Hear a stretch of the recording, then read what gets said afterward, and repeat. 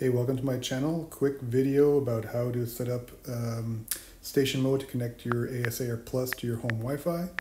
Here I am entering the IP that I know my router will give the Asiair Plus once it's joined to my network. I'm just confirming that it's not connected right now, so it obviously won't work. So there, connection failed. So now I have to connect to the Asiair Wi-Fi.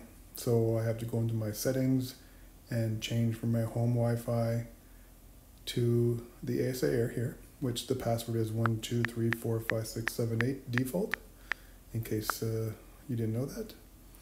So I'm just joining the Asiair Wi-Fi, and once I'm connected, I will then be able to log in to my Asiair Plus, and now go to the Wi-Fi settings. And here I go to station mode, and then I will enable station mode, which will then show me all the Wi-Fi networks that the Asiair Plus can see. GHz 5G being mine is the top, and so I enter my home Wi-Fi password to allow the Asiair Plus to connect to my home Wi-Fi. And here it's connecting, and it's connected. So now I can kill the app. And now I can go back on my iPad here, Mini 5, and rejoin my home Wi-Fi, which is GHz 5G. I forget the network on the Asiair Plus because I don't want it to auto-connect to it while I'm connecting my home Wi-Fi. So here I am back in my home Wi-Fi. Open up the Asiair app, and now you have to connect via IP.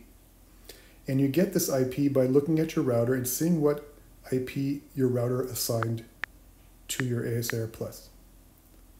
Depending on the router, it's going to be a different login, different method, but that's how you have to do it. Then you enter the IP, which is 192 here in my case, 168.5.147, and boom. I'm logged into my Asiair through my home Wi-Fi network, and now I can roam the house, go in the front yard, backyard, garage, anywhere that I have home Wi-Fi, and I'll still be connected and can still download. And here's a little test, downloading a sample picture. Thank you very much.